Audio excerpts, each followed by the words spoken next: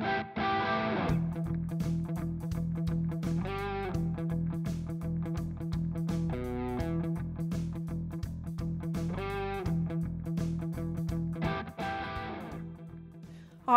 I'm Molly.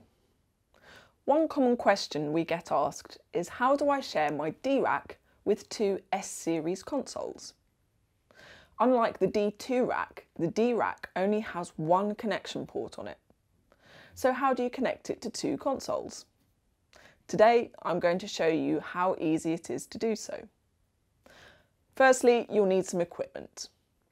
Two S-series consoles, a D-rack stage box, two DMI MADI C cards, one fitted to each console, a little red box, plus some Cat5e cables to connect the system up.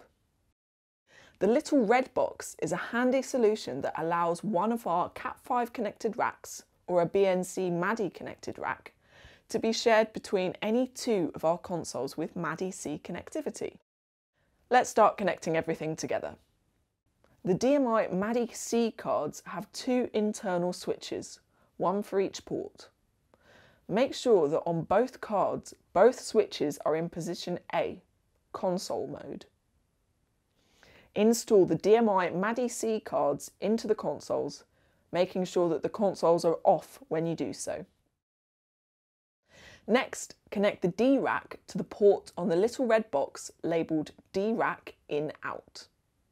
It's important to check the position of the switch on the little red box. In MADI mode, the rack connected to the BNC MADI ports will be shared between the two consoles. We want to split the D-rack between the consoles, so make sure that the switch is in the split position. The little red box is powered by 5 volts USB, so could be powered by a USB A to B cable plugged into the back of your S-series console, or a 5-volt wall adapter. Now to connect the consoles. When sharing a rack, one of the consoles must be in full control mode and the other in receive only or RX only mode. This means that one console will have control over gains, phantom powers, pads, and what's being sent to the outputs on the rack. For the console you want in full control mode, connect port 1A of the DMI MADI C card to the full connect port on the little red box. Next, connect the port labelled RX only to port 1A of the DMI MADI C card on the other console. Now that everything is plugged in, there are a couple of settings in the console that need checking.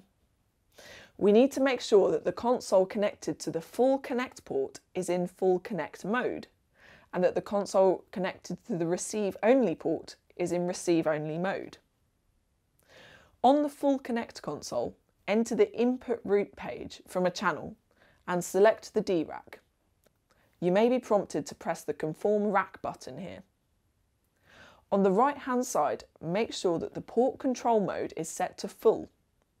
This means that the console will have control over gains, phantom power, pads and the outputs.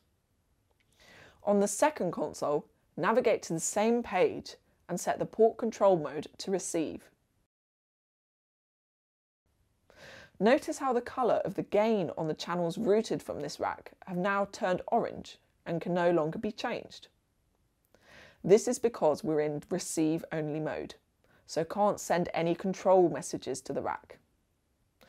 One feature you may want to enable on the receive only console is gain tracking. With gain tracking on, the console will listen to any mic amp gain changes made by the other console and compensate for these changes by increasing or decreasing the digital trim by the same amount in the opposite direction. This means that if the other engineer needs to change the gain, it won't affect the level of your mix. Gain tracking can be turned on in the channel setup view. So that's it. Sharing a D-rack between two S-series consoles. If you're watching this live and have any questions, put them in the comments section and I'll be here to answer them.